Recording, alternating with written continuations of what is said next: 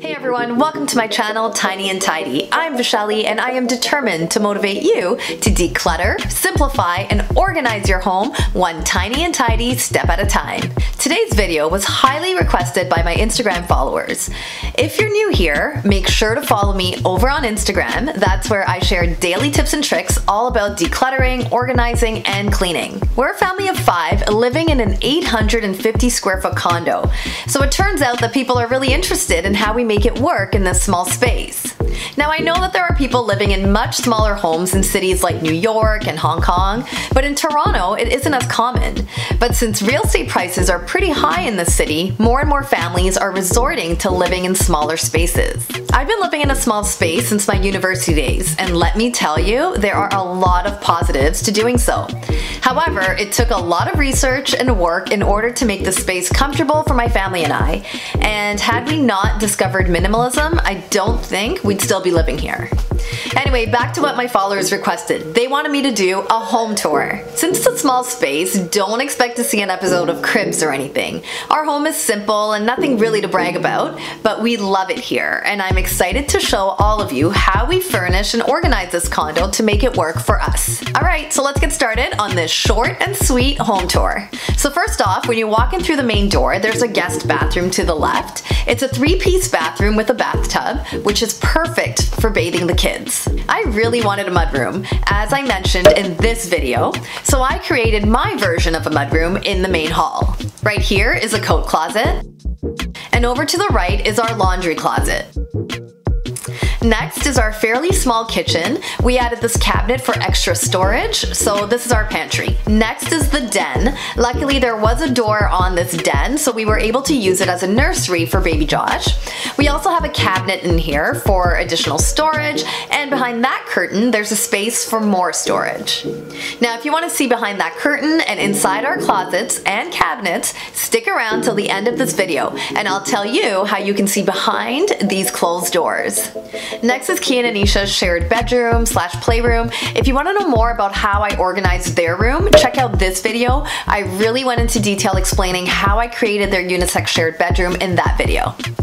This is our living room / playroom. Since we don't have the space for a playroom, we had to create a living room that also acts as a playroom. You'll notice that there isn't a coffee table or dining table. The thing with living in a small space is that you have to give up things that you don't use regularly. We can definitely manage without those two things, so they had to go and we figured out alternatives. We have this folding table on wheels if we ever need a larger table, and we also have folding chairs hanging on this wall in case we need some extra seating. And 2 of our most used pieces of furniture are these kids' tables and chairs. If you want to know more about how I organized our playroom / living room, check out this video. Next is our master bedroom. We have a queen size bed. I wish we could have a king size bed since the kids love getting into bed with us, but unfortunately it would be too tight in here, so we decided to stick with a queen size bed. We also had to use creative storage solutions in here, like under the bed storage, slim shoe storage cabinets that we use for clothing, and tall slim cabinets as well. Our bed feels just like a luxury hotel bed, so if you're wondering how I managed to recreate a hotel bed in our home, there's a link in the description box down below that will bring you to that video. This is the closet that my husband and I share. In order for all of our stuff to fit in here, we had to create capsule wardrobes. If you want to know more about that process, check out this video. Lastly, this is our master bathroom. I really wish it had a double sink because this is where we all brush our teeth and wash our faces in the morning, but apart that, it's fairly large and totally works for us. We also have a very long and narrow balcony, which is great for sitting out on during the warmer months.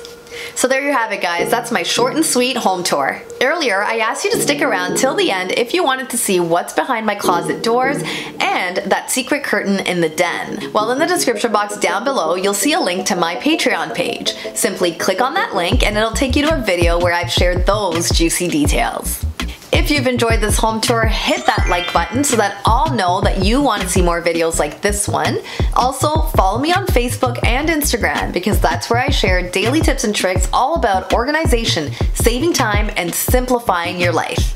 Next week, I'm going to be doing a video all about storage containers. I have quite a few in my home, so I figured it would be useful to share a video all about the pros and cons of some of these storage containers.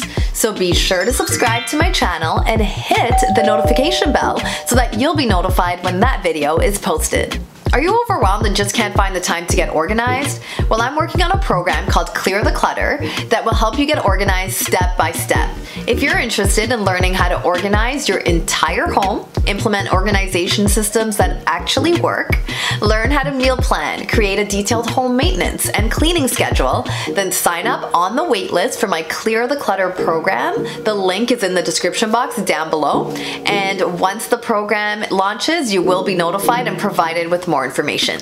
Don't forget to hit that like button and share this video with someone that you know would find it useful. And if you like this video, be sure to check out one of these ones. They're full of tips and tricks that will help you get more organized. As always, thanks for watching, guys, and happy tidying. Bye!